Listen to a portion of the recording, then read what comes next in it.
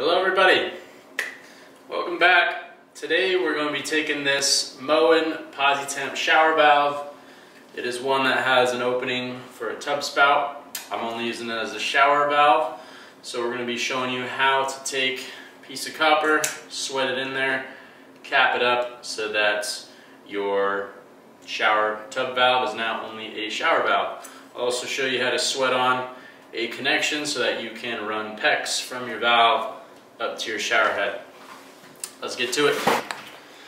Alright, so some of the things we're going to need to do this. You need a clean towel. You're going to need your valve, obviously.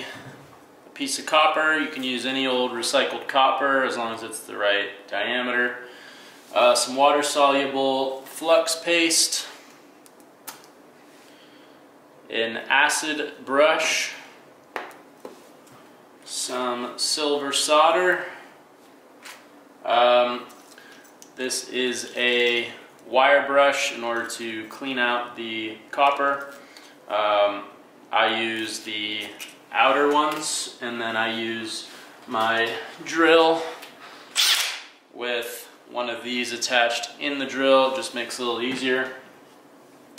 And then I also am going to use a copper cap and some wire mesh.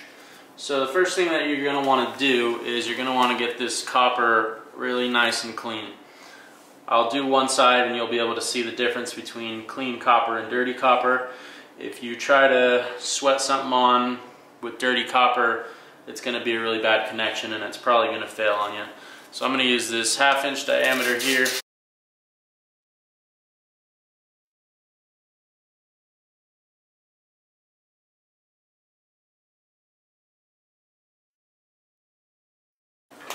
So go ahead, grab some flux.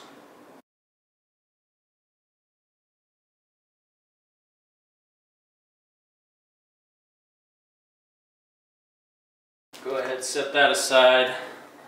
Take your cap, put that on. I twist it a little bit just to get flux kind of all the way around. Then unwind some solder.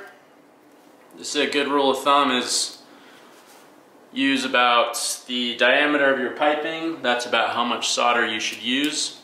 So in my case, 1/2 inch. I got about a 1/2 inch curved at the end there.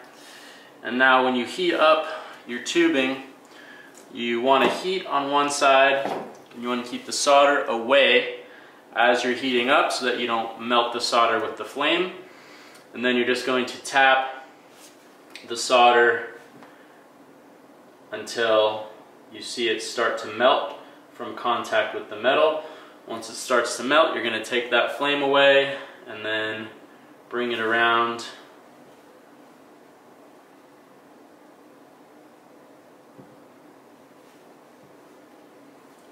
Alright, so you're going to want to heat on one end and then solder on the other. Alright.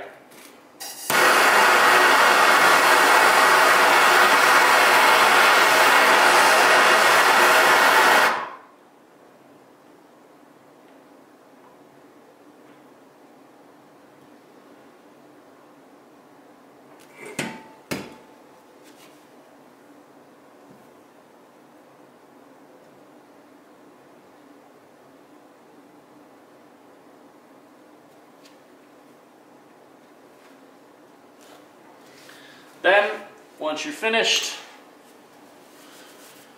you're going to want to get a clean rag. Go ahead and wipe it off. You can wait a second or two for the metal to cool down a little bit. Wipe it off. Wipe all the flux off. If you leave extra flux on there, then your fitting will immediately start to oxidize and it'll turn green like the Statue of Liberty. So clean it off real good.